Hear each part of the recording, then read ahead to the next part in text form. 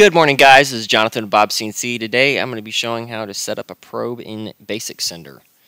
So we're going to open up our probe function, and we need to set up the offsets for our probe. So this will be basically it's the thickness of your probe walls. So when you set it on your workpiece, then you're going to have a certain distance from where your actual workpiece is and the outside of the probe. So we want to set those offsets. So this is your X, Y, and Z. Now our probe that we're selling is has a 1/2 inch by 1/2 inch by 1/4 inch wall. So currently it's in millimeters, but I'm going to set that at 12.7, 12.7, and 6.35 for 1/4 of an inch. So once we have all of those set, then we'll click Save. Now this right here will allow us to jog over to where our probe is at. You want to position your bit similar to what it is in the picture, somewhat close to the surface of your probe, and then you want it centered over that hole. So I'm going to jog over, jog down a little bit.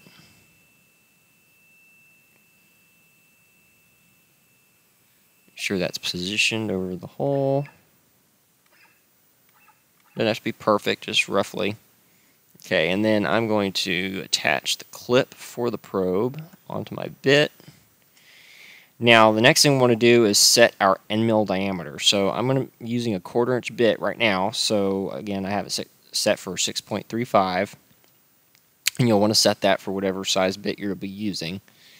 And then I can go ahead and confirm probe position, and then I should be able to probe from here. Now, what we have here, this is it's an offset for your XYZ 0 datum. So let's say you wanted to probe down here, but then you wanted your actual 0 to be offset by this set of offsets here. So you want it to be actually on the center or over here, then you could click that and change it, and you would be able to set it while probing from one position, set your 0 for another position. But I prefer to home in my lower left-hand corner, so I'm just going to leave it at the home corner.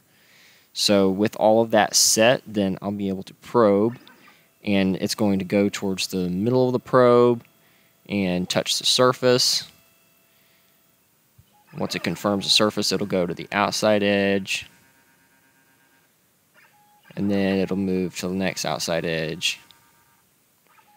And then it'll move back to position and set all your zeros, and then you'll be able to remove the clip and you'll be ready to go.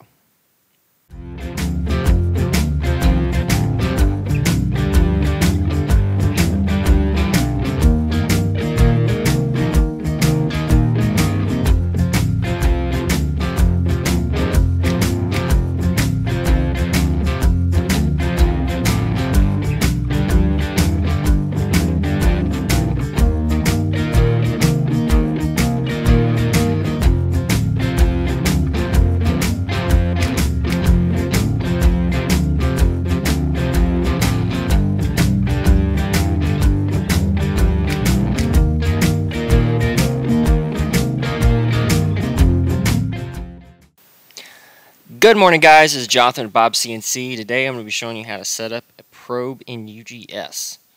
So the first thing we want to do is we want to go up to our Windows tab. You'll scroll down and see the Plugins menu, and then select Probe Module. This will open up your Probe Module window. We want to go to Settings, and you want to make sure that the units that you're in match the units that your jog controller is in. So if this is in millimeters, you want it to be in millimeters. If this is in inches, you want it to be in inches. This right here will be the work coordinate that we'll be setting the zeros for. So if you want to select, have different work coordinate setups for different parts, then you could, but I'm just going to leave that on G54 for now.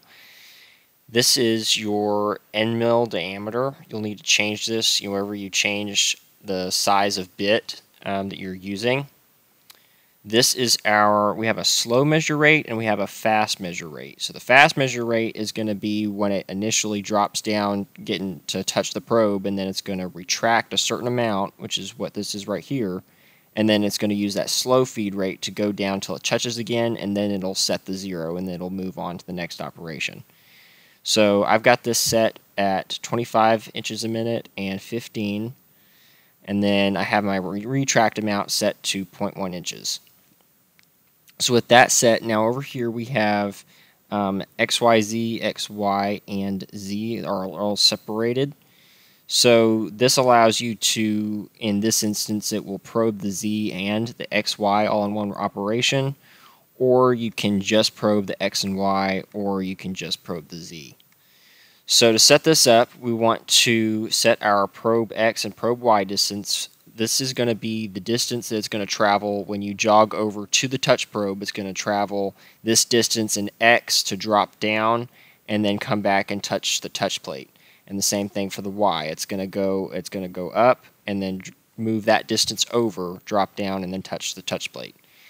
This right here is our probe distance direction. This is for the Z. So what you'll want to set up your probing operation is you'll want to jog over to where your probe is at, and you'll want to jog so that you are about 0.5 or less above the surface of your probe. I mean, you could set this higher, but the important thing is you want to be within the distance that you set here so that it knows that if it doesn't touch the probe after it's gone that set distance, then it'll cause an error because it doesn't want to crash the machine. So whatever this is, then you want to jog within that distance before you start your probe operation. And then you want to set it as negative so that it knows it needs to go down. Your probe X and Y offset, the first thing that it's going to do when you hit this button is it's going to jog down and it's going to touch the Z. So it's going to touch off the Z and set your 0. When it jogs over and touches the side of the probe, this offset is how far from that touch it's going to set the X and Y 0. So because of the way we have this probe set up, then we want it to be positive, so it knows that when it sets that when it touches that probe, then the actual 0 point is 0.5 inches from that edge to our workpiece, because for our probe in particular, that is 0.5 inches from the inside of that probe where it's touching the wood to the outside of the probe where the bit is touching. And you would need to set that up. If you're using a different probe, they may have different sizes for that. And then this is our touch plate thickness. So again, it'll be the thickness of our probe touch plate, which for our probe here at BobsCNC is 1/4 of an inch. And then it's the same setup for X, Y, and Z. It just allows you to just measure each one individually. So I've jogged over to my probe. I have it in a position so that if I go 1 inch, it'll go outside of it, and if it goes 1.5, it'll go outside of it. And I have it less than 0.5 over the top of it. So I'm going to press play. It's going to touch the Z. It'll go out, touch the X, and then it'll go over and touch the Y, and then return to position. And now it will have set all of these zeros based on how far it is away from the edges of your wood.